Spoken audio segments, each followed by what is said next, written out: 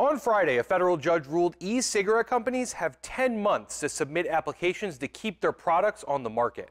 This all stems from a lawsuit. Anti-tobacco groups took the FDA to court last year for delaying a review of e-cigarettes. The FDA suggested the 10-month timeline after a U.S. district judge ruled it had acted illegally by letting e-cigarettes stay on the market until 2022 before applying for FDA approval. The agency had previously proposed companies should have until August 2021 to submit an application.